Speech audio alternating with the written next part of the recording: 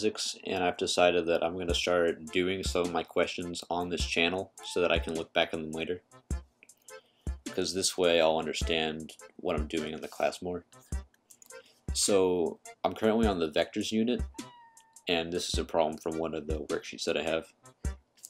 So an airplane trip involves 3 legs from 2 stopovers. The first leg is due east for 620 kilometers, the second leg is 45 degrees southeast for 440 kilometers, and the third leg is at 53 degrees south of west for 550 kilometers. What is the plane's total displacement?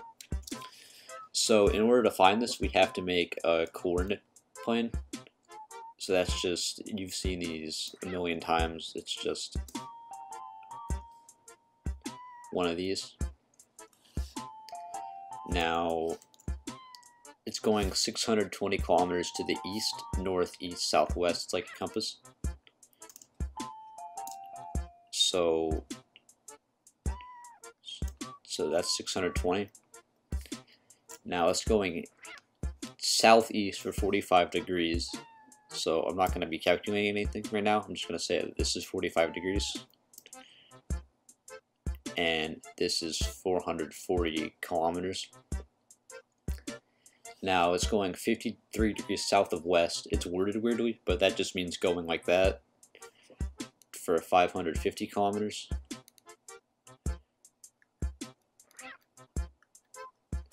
And now I'm just gonna connect this because now it's a full, it's gone all the way around because I'm trying to calculate the displacement.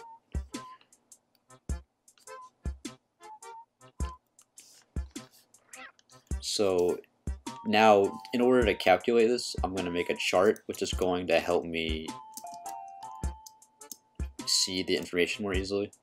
We're just going to split it up.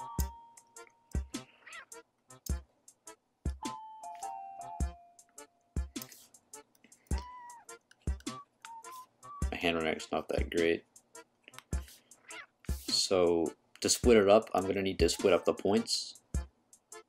So point 1, point 2, point 3, and point 4. So for point 1, 2, because we're getting displacement, so we're seeing the distance between each point. It's going 620 to the right, that's easy. There's no change in the y value, so that's 0. 2, 3 involves a little bit more calculation. So it's not just going to the right or down or any specific direction, so we have to make a triangle in order to split up the information. And in order to do this, we have to use Sohcahtoa. Sohcahtoa is a concept for trigonometry using sine, cosine, and tangent, which are the buttons on the calculator that you've probably seen a lot. So, and opposite, this opposite, hypotenuse, and adjacent, really quick, just so you understand how it's laid out usually. This is the hypotenuse. This is the adjacent. Okay, my handwriting's terrible. And this is the opposite, because opposite next to it, you get the idea. So 440 is the hypotenuse in this case. We're trying to find the x value. X value is the flat part, which would be adjacent. So 440 cosine, because we have the hypotenuse and we're looking for the adjacent, and then we insert the theta, the angle, which is 45. And if I put this into my calculator, make sure you're in the degrees mode. That's going to be 311 about. And for y, it's the same thing, but now we're trying to find the opposite. So that's going to be sine opposite hypotenuse. I don't know if it's going to fit here. Okay, we'll just go down like this, I guess. Sine 45.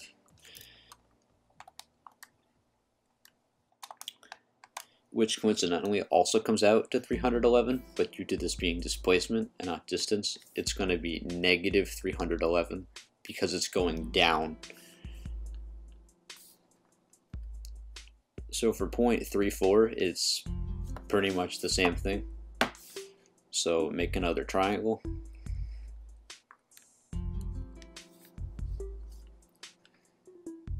So 550, we're trying to find the x, which we've established is the adjacent. So cosine 53, because that's the angle,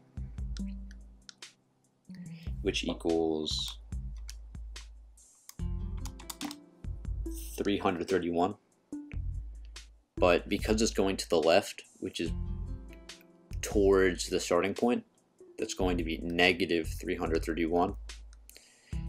And to calculate the y, that's 550 sine, because opposite of the hypotenuse, 53. So when I calculate that, it's going to be 439. But again, it's going down, so that's negative 439. So now that we've calculated all these points, what's 1,4? Because that's the total, that's final position and starting position. So we're going to have to add all these up first. So 620 plus 311 minus 331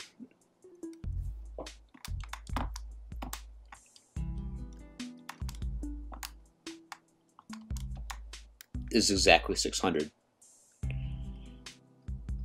For the y, 0 minus 311 minus 439, which is oh, I should have written it down, but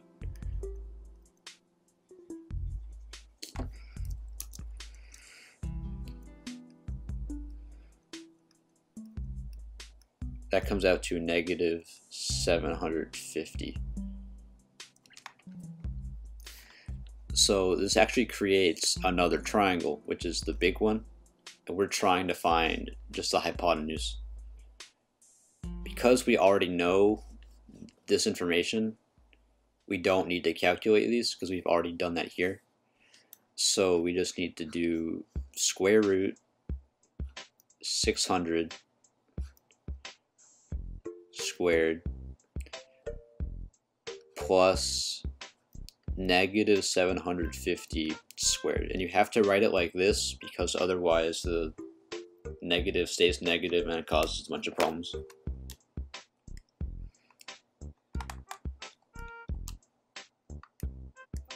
I'm doing it on my calculator right now.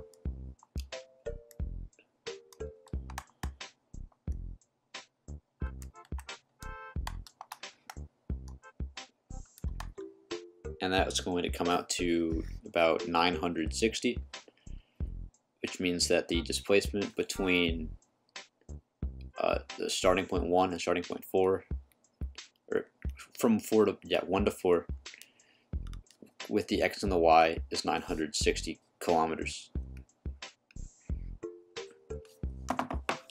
So this video was just to try out this kind of format. Hopefully it's going to be helpful to me, and that means I'll continue doing it for as long as I need it.